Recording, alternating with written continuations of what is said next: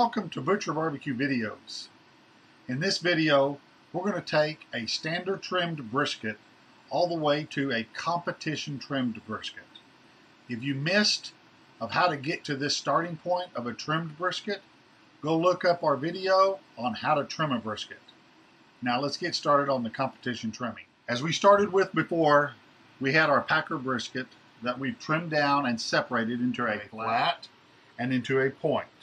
Now we're going to take it to the next step and show you how we trim it for our competition. We're going to start with the flat. By looking at the flat, this is where we like to pull our slices, right in this area. But there's a lot of sinew and connective tissue on the top. So we will go in and we're going to trim all this off so that our rubs will stick better. Let me get this done for you real quick.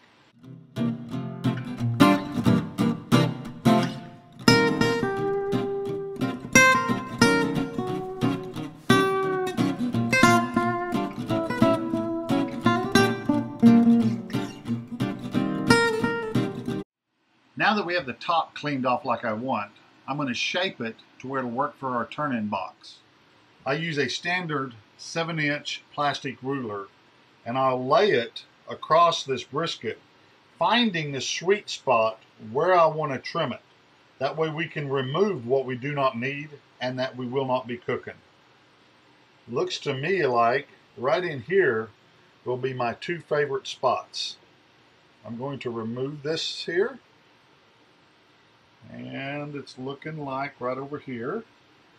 I usually will leave just a little bit on both sides so that I can do a final trim if I don't like the edges. I will remove just a little bit more on this side.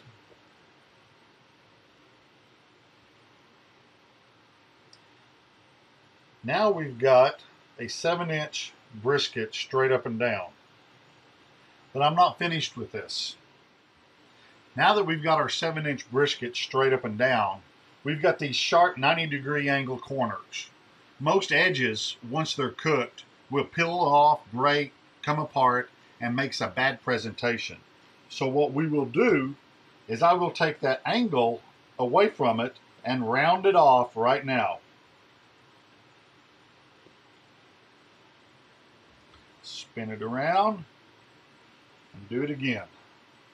By removing this, it will not dry out because there's not a pointed corner. So you've got that beautiful round edge whenever the brisket is finished. Right here is our flat that we will cook in a competition. Let's get over to the decal, the point. Our point is as important as our slices. So let's spend a little time on trimming all excess fat off of this that is on the surface. Y'all watch this while I get started.